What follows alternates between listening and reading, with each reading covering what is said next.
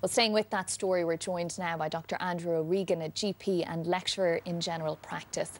Dr. O'Regan, thank you very much for joining us this evening. Now, you are one of about 1 in 5 GPs in this country who has signed a petition expressing your concerns about the legislation, the provision of an abortion service, which is set to start from January of next year. You might outline some of the concerns that you have. Good evening, Katrina. Yes, this is a very serious issue. We're 2 months out now from the Minister's proposed start date for his abortion plans, and over 600 GPs have signed a petition outlining our concerns about the proposed legislation. Unfortunately, even at this late stage, the Minister has failed to consult with GPs on the ground. What he's done is to consult with a small number of officers on the college board, but he hasn't taken on board at all the attitudes and the wide range of attitudes of GPs on the ground. So we're wondering how we can expect GPs to roll out this service when he hasn't even taken the time to consult with us on it.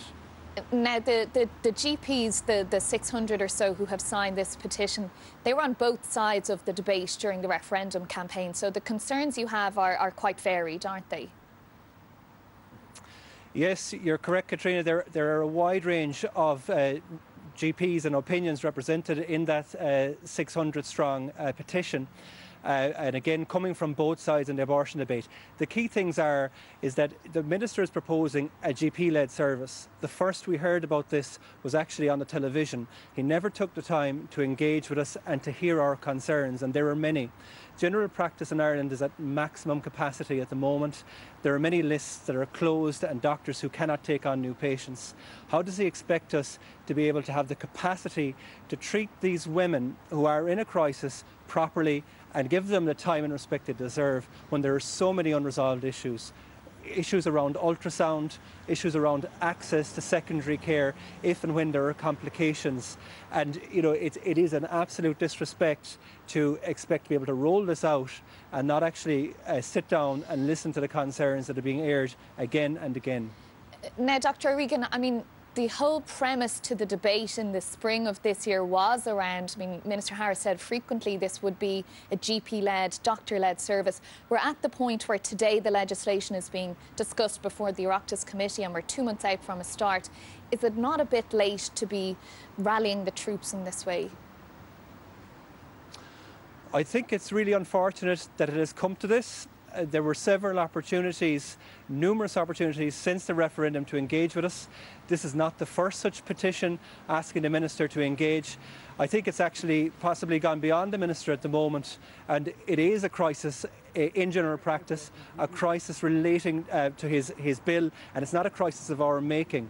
I still don't think it's too late for the government to engage with GPs on this issue, and I think a satisfactory outcome could be achieved for all, even at this late stage in the day. Now, aside from the issues that yourself and other colleagues are raising around capacity and so on, you have a particular issue yourself in that you would describe yourself as a pro-life GP who will be a conscientious objector when this service comes into play. So, as the legislation stands, you will be permitted to refuse to provide a service to a woman seeking a termination, but you will have to refer her onto a colleague who will provide that service.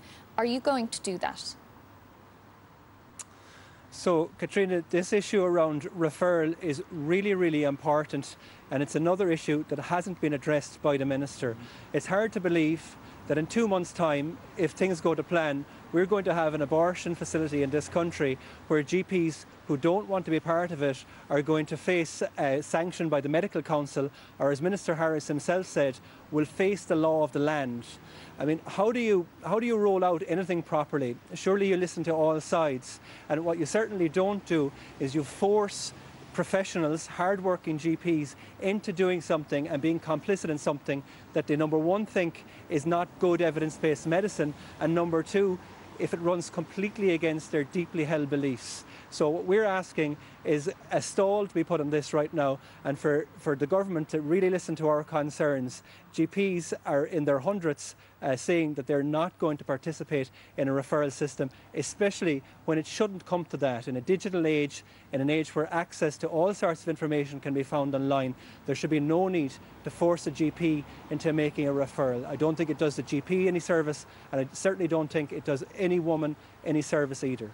All right, and these are the issues, of course, that the Oireachtas committee will be discussing over the coming days. But for this evening, Dr. O'Regan, we'll have to leave it there. Thank you very much for joining us.